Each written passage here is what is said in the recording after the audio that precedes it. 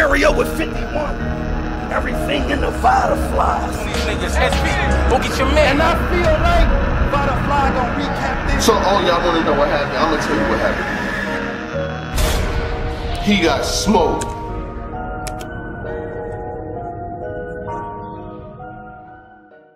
You already know what it is, man. Salute to the subscribers, that notification gang, etc., etc. Don't let none of that get too far ahead. Got my guy with me. Showtime SP to nobody that knows bodies. Yeah, hit his area with 51. Everything in the Vada fly. Salute to every single one of y'all that watch this content, whether religiously or in passing. I know that y'all couldn't wait for us to get in here and do these recaps. That we have another one for you. None other than Jakkboy Maine versus Lou Castro. What's your thoughts before going into? Hey, big dog. Hey, big dog. Salute to Jack. Salute to Lou Castro. Yeah, man. I like this battle.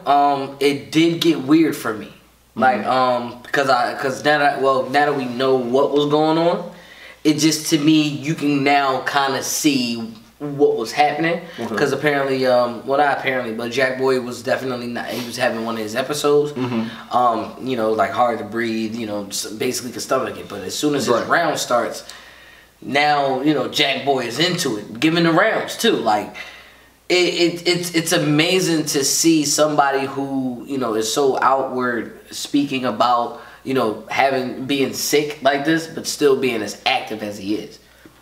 I do think I do commend him for that, especially because of the fact that he's battling up against one of his brothers, somebody who he considers family, was part of the Goonies together, and you can also tell this wasn't like a grudge match either, because at one point in time they both was kind of egging each other on and hyping each other up, but it's a Goonie versus Goonie battle. To me, it don't really do too much and it don't hold too much water to me, but I think this battle was a little bit more special. Right. What I will say is this, right? Both of those guys, to a respectful degree, as far as being in the Goonies and being out of the Goonies, where you see where Lou Castro has come from, you see where Jakkboy Maine has come from. I actually remember seeing Lou Castro when he first started, like passing footage off, like, yo, check this guy out, and to see where he's gone now is amazing. Like when he first came out, he got a lot of comparisons to another battle rapper, but he's been able to find his own mold, create his own space, have a pocket of material, and now he's becoming a bigger name. I would not be surprised. I've heard rumors, rumblings of him possibly in a battle coming soon. Who knows? We'll just leave it there. But what I will say is this, man, he's found his own, he's found his lane, and I knew very well that his flow was hand in glove fit catered to the big stage. Oh, yeah. Like he was not gonna have any problems transcending to the big stage. Now, all right, so when you see what Jakkboy Maine, right?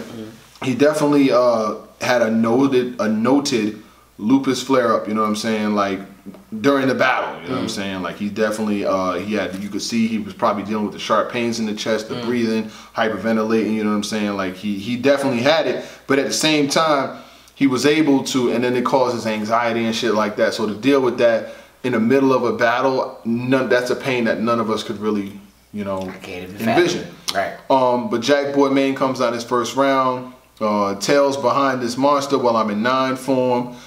He said he flew out with the Hawaiian rolls. It's a luau, the hoop.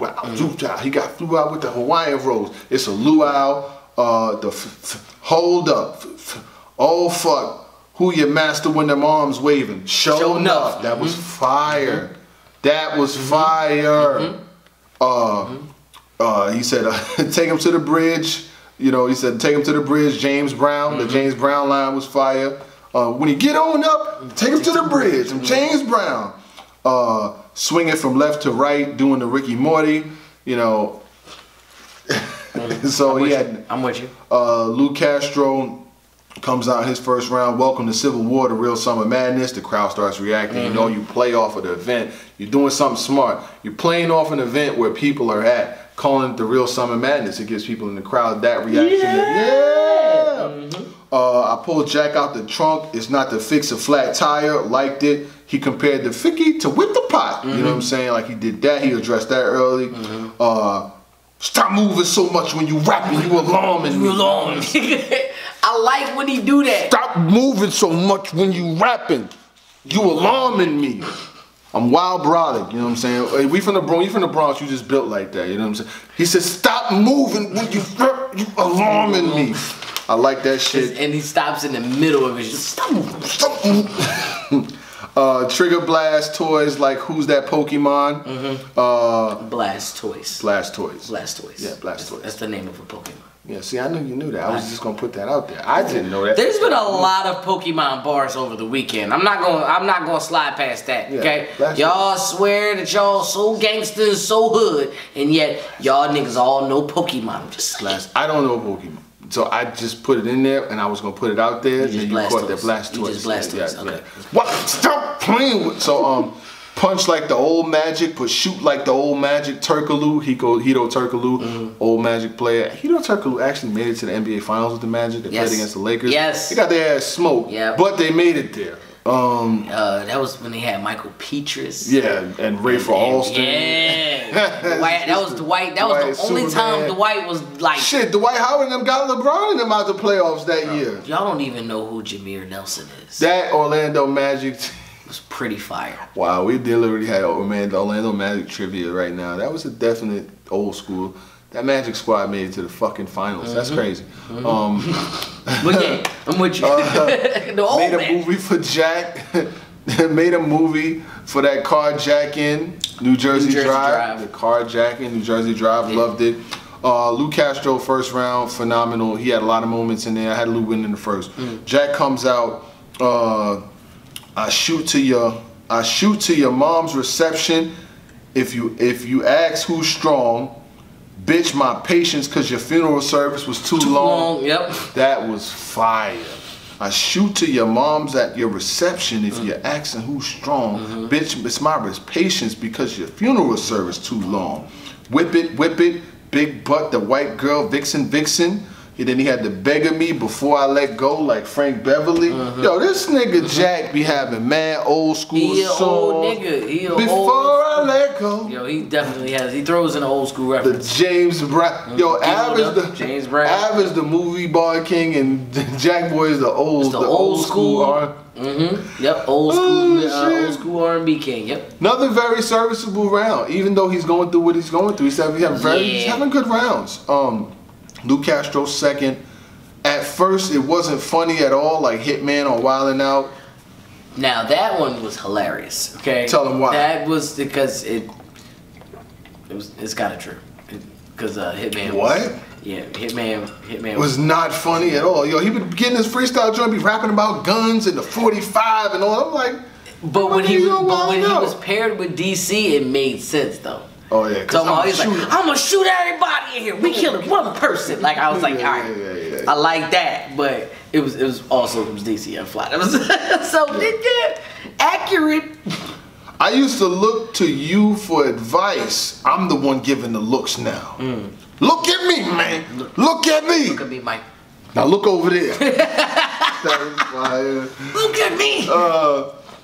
You ain't seen a nigga with this since COVID started. Like the common cold, cause I really ain't. Yo, I ain't gonna lie, I ain't had a common cold. The cold nigga, no. I went from being unknown bench warmer Goonie to the only one unknown. Truth. Keep ringing in the car like put your fucking seatbelt on. Yo, I'm telling you, I get hit with it every time, man. I get hit with that every single time. Take main piece, wiki, fix it, then flame mine. Talking about the flame, wiki, ficky, then flame mine. I like that. Jakkboy's third round. Didn't Jakkboy have a Naruto line too? Yeah, but you know I'm not. I mean, he had the whole. Anyway. Yeah, you know he did. I thought he did. Yeah, I'm like, hold on, wait. I thought he had the nice little. I'm from the Bronx. I'm not. Naruto throw a mad gang signs. Yeah, he do. It's hilarious. Yeah. Give him points for that. Jakkboy's third. He had to welcome to the basement. He had to fuck the Bronx. You know what I'm saying? Fuck Jenny. Fuck Jenny because she off the block. Fuck the Bronx. Fuck Little Mama. She'll forever be a piece of shit. Fuck this. Fuck that.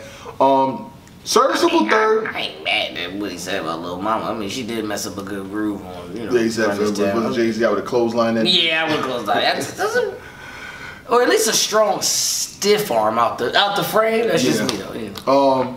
Luke Castro comes out his third round. He's like, yo, I'd like to thank y'all for coming out. You know, this is my first time rapping in front of this kind of a crowd. I would like for y'all to, hey, big dog! Big dog! Hey, big dog! Hey, big dog! Yo, that shit was crazy when he did that shit. As soon as the crowd does it, the crowd woke right up. He went into war with Lupus just to come to get NC and get Lou pissed. Fire. Put an arm on you, then throw the ground on you. It's earth bending. Like the earth bending was Avatar. Let's see. Avatar. Oh, yeah, I'm with you though. I'm with you. You know what I'm saying? I'm here for this. You know what I'm saying? Lemon squeeze. Here comes the brand new flavor in your ear. Then he took the Ficky and mixed it with the Biggie Diddy. Split him down the middle. The 50-50. Terrence Howard. Call everybody. Everybody, man. Call everybody, man. Call everybody, man. Phenomenal 3-round performance by Luke Castro. I think it would be a disservice to call it anything other than a gentleman's 30. I got him winning every round. Yeah. I will say this though, I'm not going to take nothing away from Jakkboy based off of his circumstances and based off of what he's been given for the past year. You know, he's really bounced back, had good battles, you know, and to have a situation like that, he's battling a former group member, so it's kind of like, how hard are they going to go at each other? It's not personal. You know what I'm saying? It's not a personal battle, you know, and they actually made the situation happen by promoting it on Twitter and getting at each other and shit like that. So, how you felt about it though, man? I'm off of it. I thought the battle was pretty good. I'm not going to lie to you. I liked Luke Castro's performance. I like the fact that Lou can now... He's already past the big stage, you know, jitters and things like that. For Jakkboy, I still like the rapid punching. I love the rapid back and forth. I like the anytime it's an old school joke or you know what I'm saying. Like I like that. Personally, I think Jakkboy should probably take a little bit of a break just to get himself, you know, back together, you know, physically wise. You know what I'm saying? Because like it doesn't happen often that way, but at the same time, it's just like when you seeing your homie or you seeing one of your friends and they working themselves ragged and you just like, yo, sit down. That's how I feel right now. You know what I'm saying? But the performance from Jakkboy was amazing because he got out of that and he just started rapping. Like it's just like it's just crazy how, you know, like this art that we have. It's just it's show business. No matter what, it could be 3 o'clock in the morning. If you tell me, yo, pull up, we turn the camera on. Guess who's gonna be nice, up and ready? You know what I'm saying? It's just a second nature. And I commend Jakkboy for that. But yeah, it's definitely a gentleman's 30 for Luke Castro. Yeah. He clicked. Steady. Who's like hit you with this steady? Yeah, it was definitely war. He was in war mode. He wanted to. You want to show that level up though, you know what I'm saying? Like you want to show like, yo, this is what I'm here to do, you know what I'm saying? Like I'm one of them ones, you know what I'm saying? I'm on you. Thought it was phenomenal. Luke Castro did his motherfucking thing. You already know.